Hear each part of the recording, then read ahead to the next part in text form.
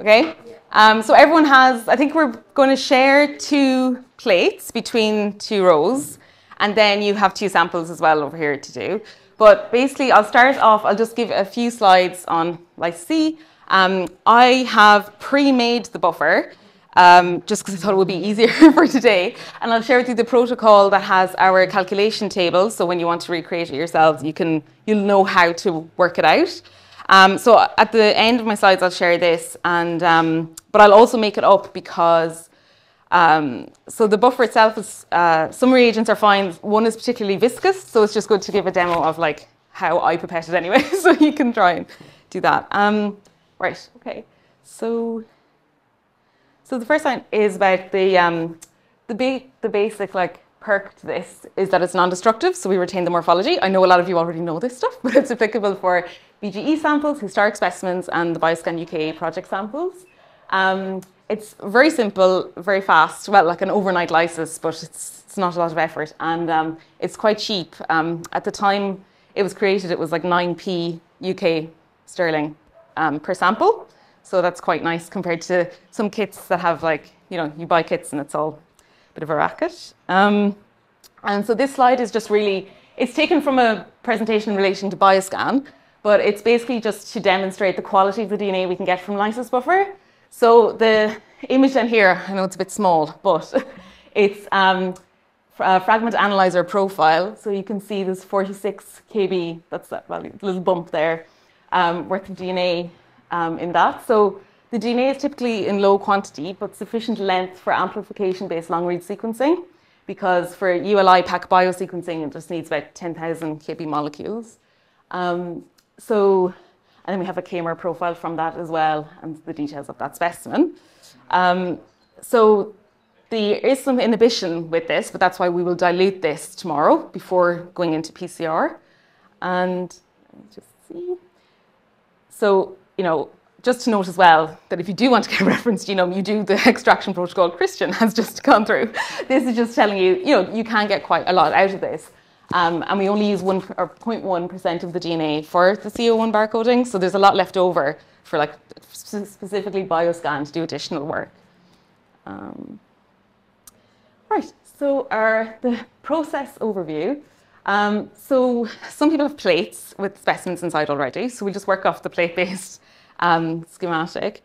So first we're going to do is remove ethanol, then we'll just add lysis buffer C, and we'll incubate overnight in the oven at 56 degrees. You can go as minimum as, I think we recommend at least 2 hours, but we typically at Sanger leave it overnight, but that will range between, you know, 12 and 18 hours, okay? Then tomorrow we're going to remove the specimens from the ovens. We'll transfer the lysate off that into a fresh plate or fresh tubes. And then back to the specimen plate, we add usually 80% ethanol back to our specimens so that they're preserved. Let's see now. So the lysis buffer C components are, there's 5 components: water, distilled water, tris, HCl, and EDTA. So it's possible to make the first 3 in advance.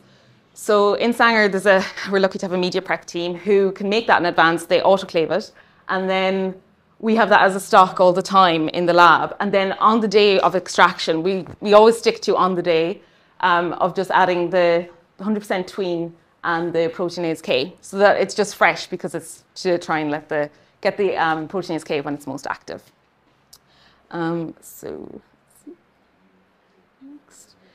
So I have a link to protocols.io, and I'll ask Spiros to share the protocol afterwards. Sorry.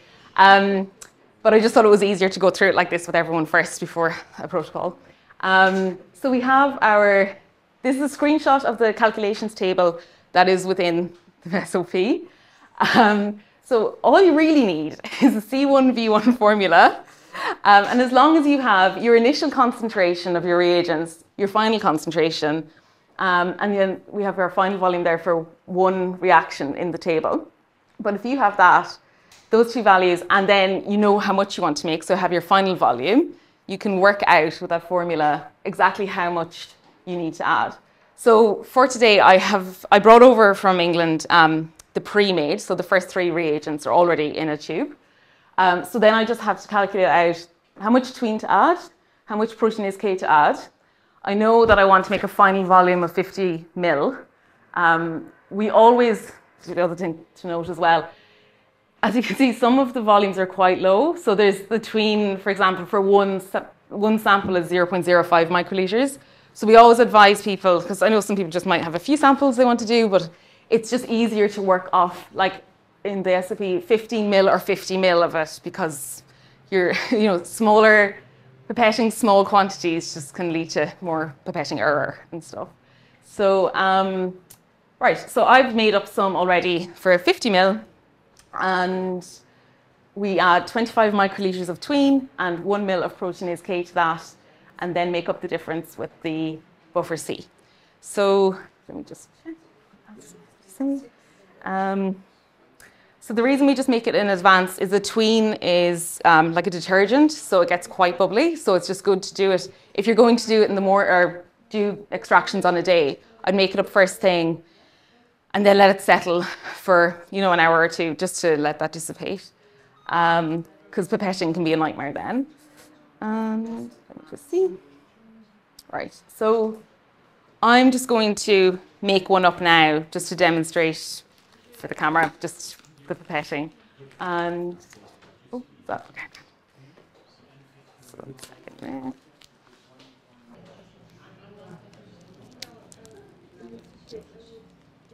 Oops, where's she?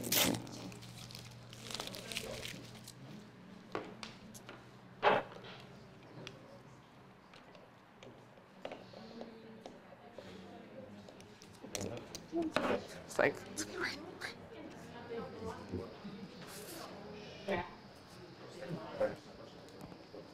right.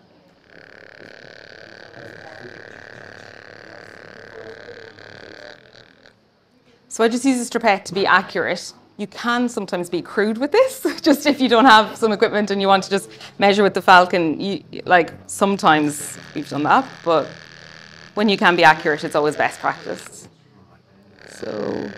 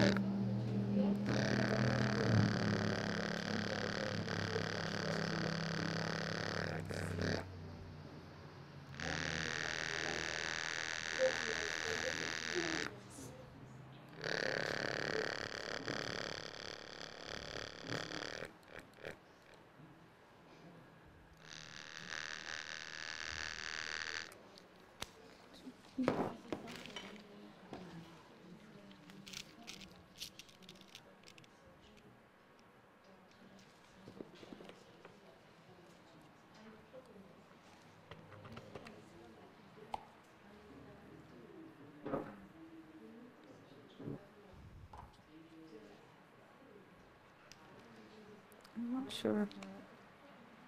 Do we have, sorry, is there a waste jar up here? Waste. Sorry, I just forgot one. Yeah, thank you. I shouldn't just leave it by the side. So that's the lysis C added. And then I have proteinase K.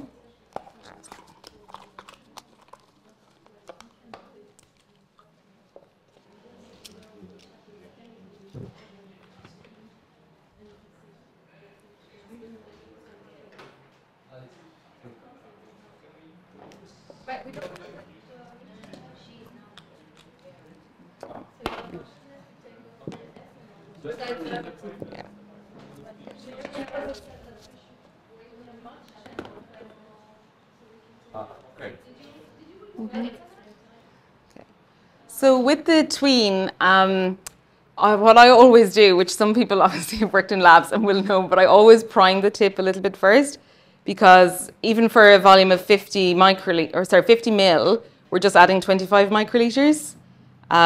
So I just very slowly go up and down a few times before I take the final amount into the mix. Because even as slow as you go, as soon as you release your thumb, if you go too quickly, it'll just air bubble and shoot up. So I would say it just is something that takes a bit of like persistence.